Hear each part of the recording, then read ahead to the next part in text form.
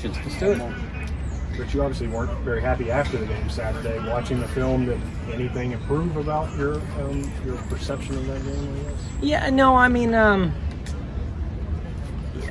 I was disappointed after the game, honestly, because you coach a long time and you kind of know the pitfalls you can walk yourself into. And Coach made a message all week, and I thought we had a really good week of practice. And I thought we were ready to play, up to our standard, not regardless of our opponents. And then we just didn't meet those expectations, and it was a step back, not forward. And that was, when you watch that happen and you watch it unfold in front of yourself, yeah, it gets a little upsetting, especially things we hadn't done. Like, we went to Florida, no penalties, and we've been really good in fall camp and pretty much all year taking care of the ball and just some other things. So I just felt like that was the part that kind of, it upset me to the point where I got to do a better job. We all have to do a better job coaching, and we got to do a better job of executing the plan. Coach Stoops talked about the wide receivers blocking and that helping out the line as well as the run game and getting the run game going with C-Rod still being out. Was that an emphasis on practice today, just helping the wide receivers in terms of blocking, especially those young receivers? Yeah, they've done a good job, and they're very physical, and they stick their nose in there and all that. It was more of a couple of assignment things that they had made all week and had never been an issue that showed up, and that was the part that was, two negative, arguably 3 of the negative runs were because of something that happened at that position, and you just don't want that, and you can't accept it, and then we got to get to the bottom of it. And it were guys I trust, and it just was, is that a lack of focus? Is that something we didn't do enough studying? Is that us as coaches not having to prepare? Did I not get the point? We got to it's resolving those issues so that you're always improving. And I think that those guys have the right mindset, and I thought today was an excellent practice. You just got to keep backing it up. Coach, how is Tavion at that kind of stuff? He's obviously played a lot more high-level football than these other guys. How has he been adjusting to those things? Yeah, I mean, he's a veteran, and he knows the game, and he's on top of that, he's a very highly intelligent player. So, yeah, I mean, for him, the game is slowed down, and so he's been a good leader. And I thought he played well in the game, so I have no, I wasn't like he's helping those young guys along. But there were some things that, he can, like all of us, we all have to be at our best every day. And if you do that, you max yourselves out, and that'll take us where we want to go. Who knows where that'll end up, but it'll at least give us the best opportunity. And so, yeah, T-Rob's got to do the same stuff. Which is part of the run game struggle, just a natural adjustment to the outside zone run stuff that maybe they weren't doing before? Or just how much, most of us don't understand some of those X's. And that's the crazy thing about it is, like, I think it's a combination. You got revolving. I don't want to make excuses. That's the first thing. Is I made a terrible play call on one, a play that had no chance to work. It was bad by design, and I called it, and I shouldn't have. And I have to own that. And that was a -4 run. The first run of the game probably would have went for 15 yards. It went for -5 because the receiver just didn't block down.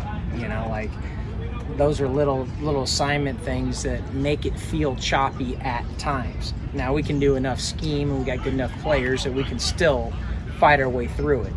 But yeah, you want it to be polished and tight, and it will get better. And then, nothing's going to be perfect. So then the playmaker's got to make it up for you. And sometimes you got to run over a guy, and sometimes you got to make someone miss and take care of the ball. If we do those things, we'll be fine. The run game will be great. How has Kavasi, in your opinion, adapted to the workload? Do you see anything different out of him now? Yeah, he's been really reliable. Like I said, I think he's grown up a lot as a person. It's bled into his game, and he's become somebody that we can count on. He's been very good in protection. He's been very physical in protection.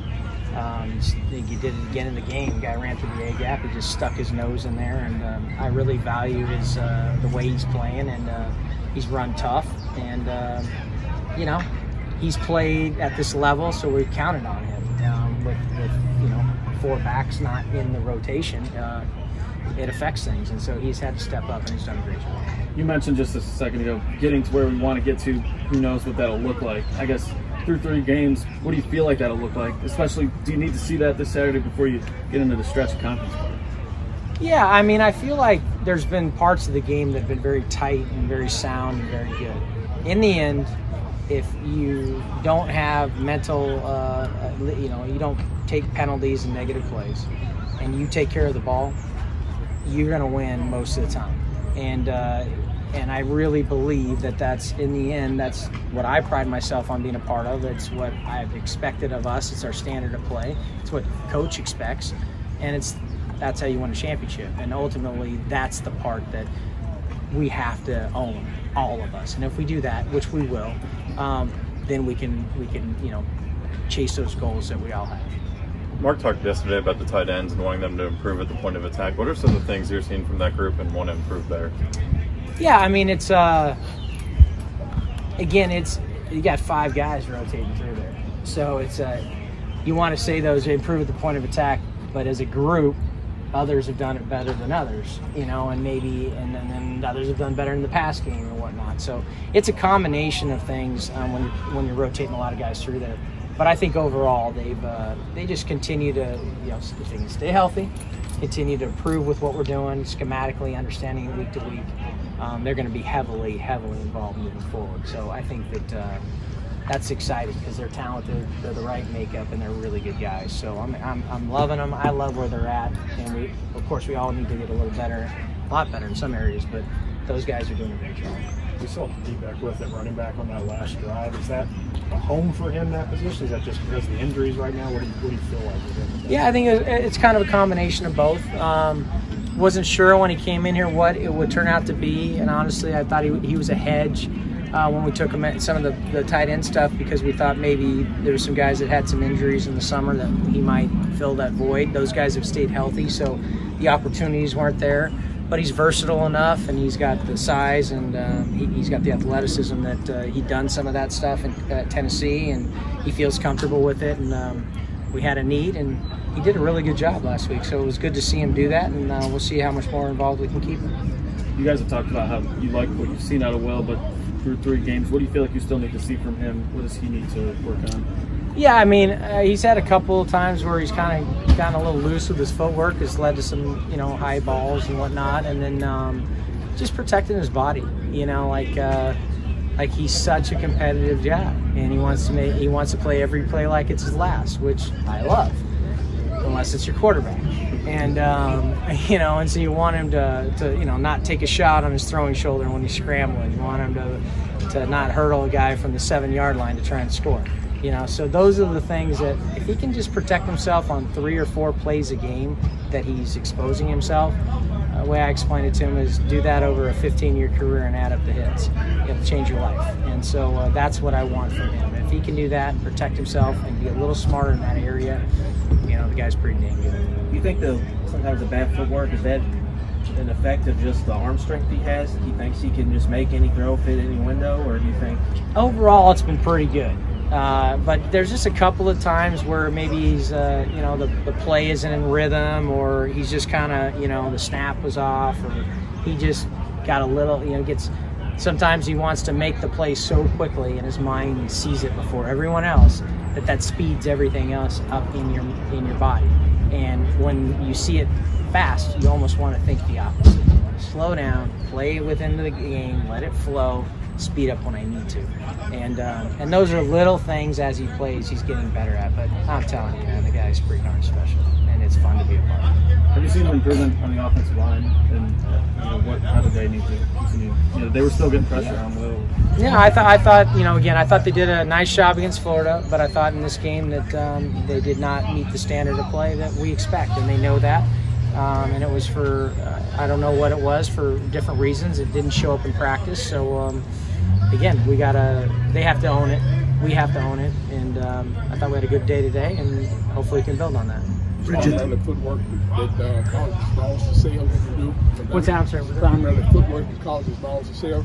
Last year he had 2 touchdown passes to keep him in the end zone. Now when he throws that pass, yeah, I think like the first interception. I'm not going to comment on some of the things because I can't, but I will say that 2 cut his route short a little bit, and he was throwing it where I would tell him to throw it every day of the week, and DB undercut him because of what happened on the route and whatnot. The last one, the receiver cut his route short. He knew what was supposed to happen. He was ahead of the play because the receiver was fast. And rather than progress on, he tried to pull it off, which he does most of the time. And yeah, so his feet are out of position and the ball sails on him. He can get away with it most of the time because he's one of those, there's probably 15 guys on the planet that can throw it like him. And because of that, sometimes those things happen. And you see it in the NFL all the time. Guys think they can pull it off and they can't. So there's that threshold where you got to manage your body and your mind, and he'll get better at it. Okay, folks, thank you. Good.